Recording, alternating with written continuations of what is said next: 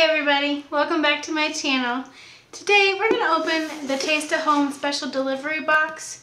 It's a quarterly box and it's based on kitchen gadgets, cooking, things like that.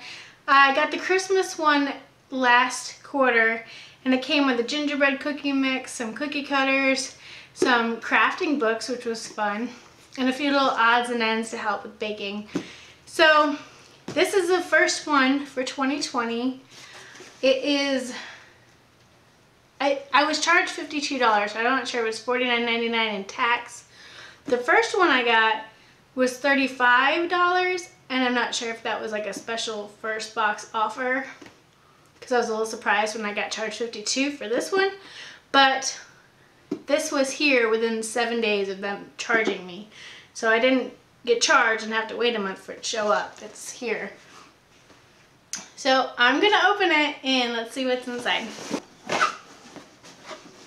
Okay, opening the, oh, I see right now some tissue paper. It says happy cooking, and it says it's curated and approved by the Taste of Home Test Kitchen, which is a brand that do cookbooks and magazines and all kinds of things like that. They even have a really nice website.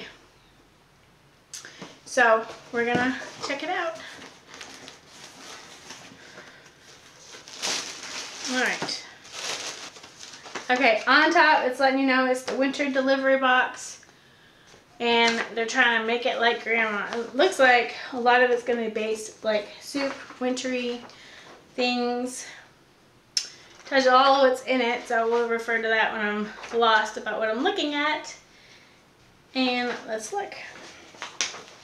Okay, they always give you an envelope of some recipe cards. Okay, here's a recipe card. Here's a recipe card. They are Oreo and candy cane chocolate bark. That sounds delicious.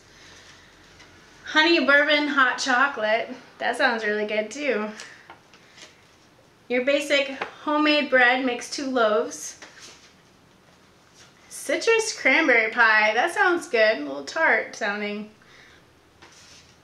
Hummingbird cupcakes. I've heard of these. I haven't tried them yet, but maybe now is the time to do that. Onion garlic biscuits. That sounds delicious. And Greek garlic chicken. Wow, that sounds good. Maybe we'll make that here on the channel. If you want to see me make any of those on my channel, I'm happy to try them out right on camera for you. Just comment below which one sounded good, interesting, and we'll do it. Okay, put those to the side. Alright, first thing I'm seeing is this rocker garlic crusher. Next time I have to cut some garlic on this channel, let's try it out, see how it goes. Looks like you just rock it back and forth and the bowl collects the garlic. Have you used one of these? It's different. I've seen garlic pressed before. This is one I have not seen anything like before. Here's some sugar-free Werther's Original chewy caramels. One of my favorite things. Oh yay! Some extra strong cupcake or muffin papers. I guess you don't need a muffin pan. They're supposed to be sturdy enough that you don't need them. And there's a little recipe on the back. So if you don't have a muffin pan, these probably a good alternative. I do have one, but I might try this. Oh, yay! Measuring spoons. I use so many measuring spoons, as you know. We'll just add this to the collection. Oh, they're shaped like little bundt cakes. How cute is that?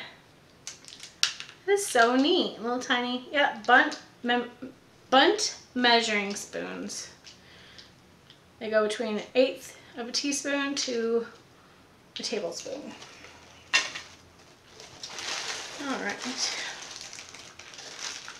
Okay. Now we're gonna have to look at the book.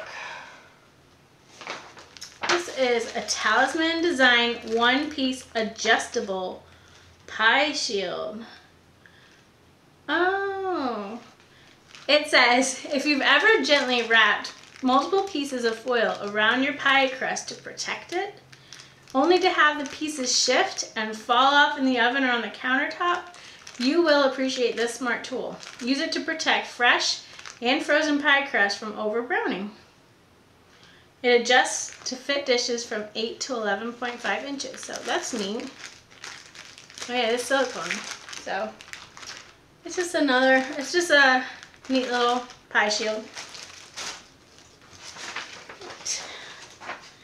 Still more. Okay, so this is in a box. Oh, wow, how nice. It's a pastry cutter and a pastry shield. Good for scraping, and it's actually, this is a pretty versatile one. It's good for scraping and for cutting, and that's really nice. I like this. This is gonna be very useful. Okay. Oh, there's still more. Okay. Oh, look at this. It's a trivet, but it's a folding trivet. So it collapses. It stores really easily, but it'll protect your counter and your tabletops. That's neat. I'll use this. Oh. Here's some yeast. That'll be useful. I guess I've given that to you for the bread recipe that's in the recipe cards. Yeast is something I use a lot of.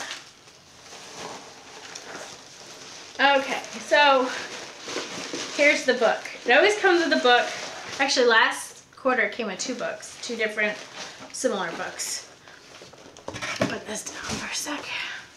A Taste of Home, Grandma's Favorites. Oh, look at that. Oh my goodness, what is that cake? 475 classic recipes. Oh.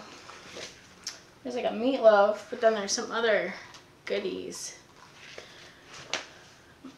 My grandmother used to love Taste of Home. I actually have some of her Taste of Home cookbooks that I inherited, and they have some of her notations on the side. It's really neat. Oh wow, some stuff in here I've never heard of. Corn pudding.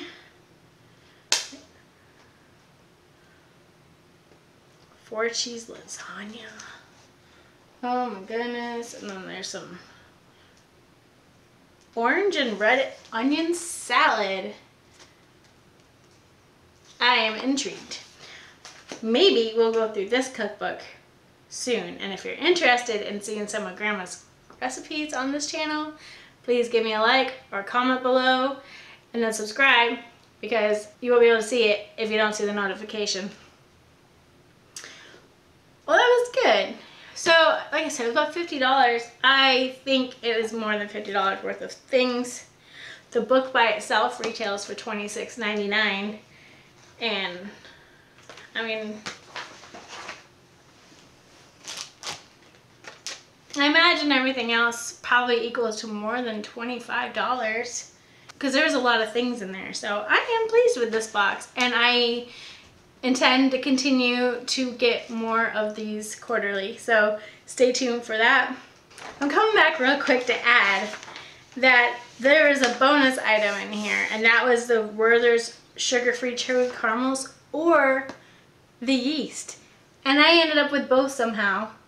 I paid for this box, so I got a lucky 2 bonus items, so that's okay.